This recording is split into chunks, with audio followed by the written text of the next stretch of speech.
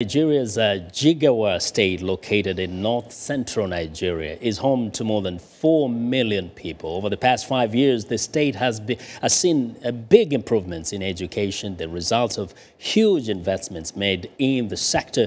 Jigawa State also recently hosted its first economic and investment summit held in Dutse, the state capital. The event was attended by many dignitaries, including members of the diplomatic corps, former governors of the state, and prominent religious leaders. The driving force and vision behind both of these achievements is the governor of Jigawa State, Alhaji Sule Lamido.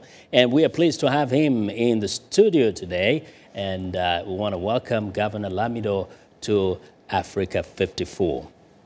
Welcome, sir.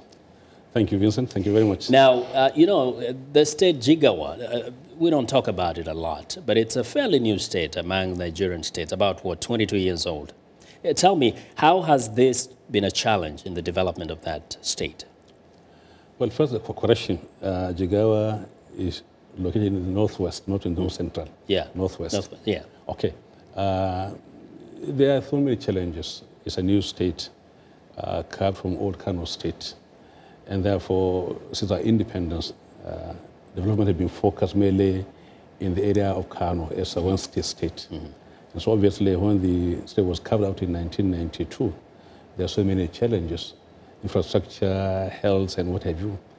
And there have been huge difficulty trying to overcome them. But thank God, you know, in the last 6 years, since I came in, like I've been saying, there is this collective resolve by the Jigawa people to take their future into their own hands. Exactly. And therefore work for the state. And we're talking about up to 80% of the population is actually engaged or survives by subsistence farming. Absolutely. What have you done specifically to make sure that then you can grow the economy of this state based on the activities of 80% of the population engaged in small-scale farming? We have a very, very vast area, you know, both for rainfed agriculture and also for irrigation. And we've been able to get some few investors into the state. And then as a government, we've been able to look at, you know, their local condition and how do we help them. Therefore, rather than using human force or human labor, we're now using, you know, bulls and oxen plows. They've been giving, you know, improved, you know, hybrid, you know, seeds. They're also giving insecticide and another thing which normally has been able to impact and raise their farming capacity to some level now. Yes. And the population of the youth is unbelievably huge in Jigawa, perhaps up to over 60% young people. What are the programs that you put in place to tap into the energy and the talents of the youth of Jigawa State? We have what we call, let me say, for economic empowerment. In the last 6 years, we've been able to set up, you know, small-scale training skills facilities, where they do a number of things, you know, in basic services, artisan, you know, iron benders, brickmakers, bricklayers, and a number of things whereby they be able to be taught some kind of trade, paint making, chalk manufacturing, and what have you. And we've been able to, at least in the last 6 years, to take off at least, you know, at least 40,000 people from students from the street. Because they know they function and work, you know, and they're now making a good living. Even ordinary photography is something we do. Yes. Now, we know that you cannot talk about Nigeria without talking about corruption. It's a big problem. Yourself, last year, somewhere, you quoted saying that corruption is, in fact, a national crisis. What are you doing to fight this? Is it a war that is lost, or there are strategies to end it? No, we'll gain it. You see, in the last 30 years, since the coup d'etat of 1983, there have been total system collapse. There has not been anything called, you know, rule of law, transparency, and constitutionality. And so, well, these have, you know, have taken away, you know, what you would call, you know, the capacity of the system to be able to render service. So what we're doing is to restore first, government is owned by the people, and therefore they begin by their own government. And therefore, through transparency, accountability, you know, due process. So, you know, you restore confidence and restore these institutions. And when they are restored, they should be able to, you know, confront corruption.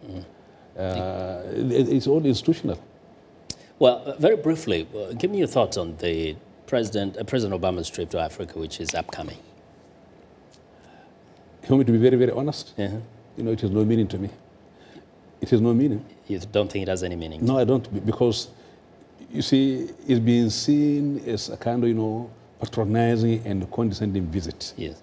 And in Nigeria, we've got a lot of, pride and huge history behind us that, we don't want to be seen as somebody coming to simply give a pat on the back. We know what we need in our own country. We know what should be done in our own country. And therefore, you don't think a U.S. president's visit means much? Is simply for probably or stamping his authority. Yeah. That, we're doing something right now, I don't like it. I think that, we should be able to think what are our own problems and how do we solve them by ourselves, not necessarily being, applauded by somebody from outside. If you come in there to see how we can be engaged in mutual discussions, to be able to look at what Nigeria is and how can we play a role between Nigeria and the U.S. I have no problem. But then, right now, are you seeing the U.S. playing any critical role in Nigeria, especially knowing that in the north, the U.S. has been talking a lot about fighting the extremists there? You see, again, extremism is caused by poverty. Simple. Anybody, any youth who has a space in one country, who has something to engage in, and who sees that, yes, is the future, will not be an extremist. So these are manifestations of system quality and system failure, whereby these on their own have taken their own kind of way of doing things, and therefore they're becoming difficult. Otherwise, we want to restore their confidence, give them hope, and that we're there for them. Yeah. Well, we will check with you because, you have a presidential ambition. You have been mentioned along with Chibuike Amaichi. We will hope to talk to you as President of Nigeria, but this is all the time we have for now. Thanks a lot for joining us today. Thank you very much. Thanks. Yes, and that was Governor Alhaji Sule Lamido of Jigawa State in Nigeria joining us today on Africa 54. Once again, thank you very much. Now, I want to know what you think about Africa 54 and the stories we cover during the conversation on Facebook. The address is Africa 54. And check out our headlines 24/7 on voaafrica.com.